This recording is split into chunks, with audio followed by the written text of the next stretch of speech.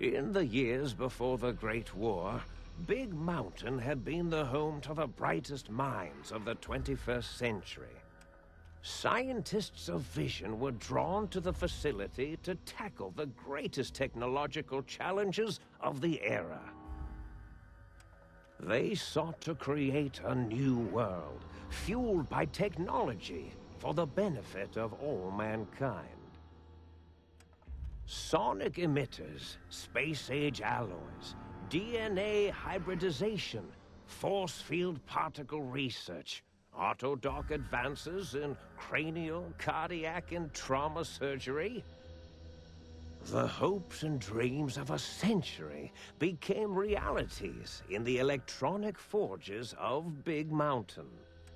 The nucleus of this research was the Dome, a huge stone facility that held the labs of every science known to man.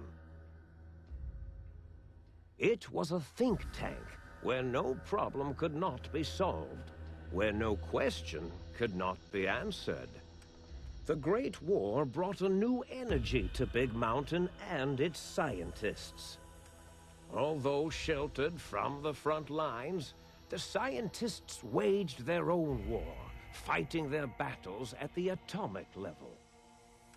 Equations and calculations marched endlessly across chalkboards and computer terminals toward one solution: winning the war.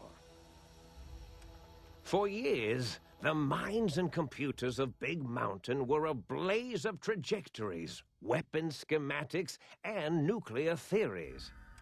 The problems began to outpace the solutions, first geometrically, then exponentially. As the war escalated, so did the questions. On the night of October 23rd, 2077, the scientists received an answer that put all their questions to rest. In the aftermath, Big Mountain's silent experiments went to sleep, their creators slowly dying in the new world that had been left behind. And the great stone in the middle of the Big Empty lay untouched, filled with countless technological wonders. Wonders that, in the end, had been answers to the wrong question.